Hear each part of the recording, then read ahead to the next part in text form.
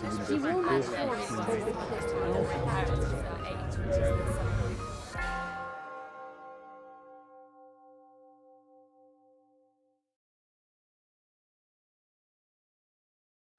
is a little bit of a taste of some data that we've been running at the Oxford Internet Institute.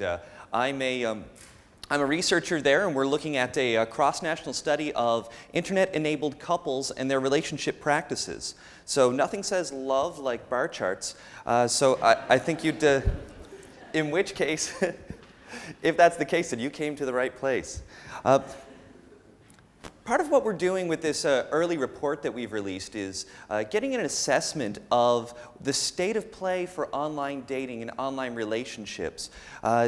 10, 15 years ago, there were tabloid stories, I found a lover online. And nowadays, you know, since social network software and all sorts of dating software, Match.com, eHarmony, it's become a little more broadly diffused, but there are still stigmas and also still myths about this. So I'm going to play a bit of a mythbuster this afternoon and perhaps validate some couples who might have been online. So this might be some people's notions of the best match for your online. Who's the suitor that's waiting for you? Now this is a classic and well diffused picture of some poor chap on the internet. But and then of course further on we start to concern ourselves with the issues of authenticity in the online world. Are we actually even interacting with real people in real spaces? The classic cartoon from the New Yorker is on the internet, no one knows you're a dog, but of course now if you're a dog on Dog Book and you have a bunch of dog friends and your favorite food is Purina, chances are people now do know you're a dog. And so in the intervening years, it seems that this notion has sort of diffused, authenticity has risen, and people now are using online dating sites rather substantially. So we did a survey of internet-enabled couples in 18 countries. This is a survey where we asked both individuals to fill out the survey, and it was about 1,000 people per country, so we have about 12,000 responses. And in the last 5 years, interestingly, 25% of the couples, the new couples in this study, met online. Online dating sites are still the most popular way that people meet online. Although there were lots of other ways through Facebook, chat rooms, forums, gaming, and so forth. And a majority of people now actually know somebody who has met a partner or met and had a relationship online. So this line's perhaps a little tiny. You can see a sort of a gentle, gradual slope coming up from 1997.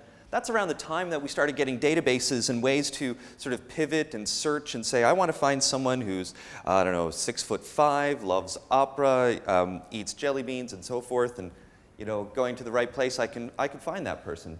To zoom in on that, this is what it looks like nowadays. In the past 10 years, this line has steadily risen to about 30%. So these are the percentage of couples in our study by the year that they started their relationship. And certainly most recently, these couples, over 30% of them have started online. So how does Britain compare in this study? To give you a sense of first the countries that are in here and the number of people who met their spouses or partners online.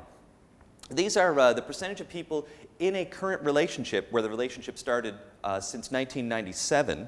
That was when that trend started to increase. And Britain is right in the middle there. So about 22% of people in our sample, of those who started in the last 14 years, since 1997, who started their relationship online.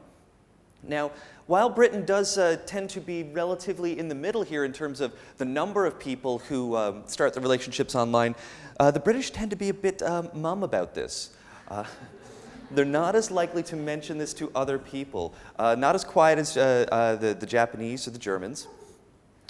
What's sort of odd about this, if you'll notice, Germany is very mum about this. Returning to this earlier chart, since 1997, 30% of couples started online, but they're keeping it to themselves, and they're way over on the other side.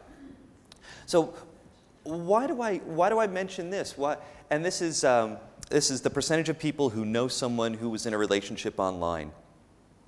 I mention this because what we've found that's very interesting is that online dating is an experience technology. It's an example of a technology where if you have some experience with it, good or bad, it tends to lead to positive sentiments. This is the same for online banking or online shopping, where if you're not into it, it's very difficult to persuade someone, and they're like, oh, I'm going to get viruses, and the goblins will jump out of my computer and so forth, or a stalker will meet me, and he won't be very attractive. So, but now those people who simply tried online dating tend to agree that it's a good way to meet people and tend to believe that their friends are comfortable with it. And while those who have their current partner who they met online tend to be very positive about this, the real fulcrum, the real pivot is between those who've tried and those who haven't, which is why we talk about it as a technology of experience and of exposure. And we have a similar story for values. Those people who've tried or have had some sort of experience with it tend to feel very positive about it, whereas those who haven't tend to be very reluctant and skeptical. This is a one-shot survey, so what we can't do is we can't look at this change over time. I can't say which one caused which, the chicken and egg story here, but it does seem to be relatively persuasive that mere exposure to online tends to be related to positive sentiments. Well, what's interesting is that this is a story about online dating and about dating broadly. Now, I'm from North America. I'm from Canada. Dating, like job interviews, is a very common part of life there. And I mention that because over here I've heard that dating is not itself a necessarily broadly diffused concept. You know, you go out to someone, you give them your likes, your interest, your resume, they tick off the boxes, and if it all works out at the end, you get a second job interview, and hopefully at some point you meet the parents. No, instead, dating isn't actually that serious, thankfully. But what we thought was that there'd be a substitution effect, that what we would see is that since 1997, as online dating rose, personals would go down, and meeting through friends of friends would go down. And it turns out those are the things that are not going down. Those things they've also increased since online dating started to rise. But what did decrease was meeting people through family and through hobby groups and through church groups. And these are sort of these broad group-based activities. And in their place, what we see rising are these activities that are just very one-on-one, very personable. And the idea that I'm going to be an individual meeting another individual and then hopefully start a relationship with them is the kernel, is the basis behind which online dating resides. And so that is what seems to be on the rise as much as online dating itself. Now finally, the last thing I just wanted to mention, and asking about who is doing this. Well, is it just because young people are more interested in computers, more savvy? Is that why online dating is on the rise? Because they're dating online. Well, of course, younger people are more likely to be single and therefore more likely to be a potential candidate for online dating. So when we look at the ages of the people who started a relationship, the percentage of those who did it online, see obviously that it's young people. 25% of those in their 20s in our sample started their relationship online, and about 18% of those in the 30s started it online. But when we look at the age when the relationship started, a different picture emerges. Older people tend not to be single, but of those who are single and are starting a relationship, they are the ones who are more likely to be using online dating than the young.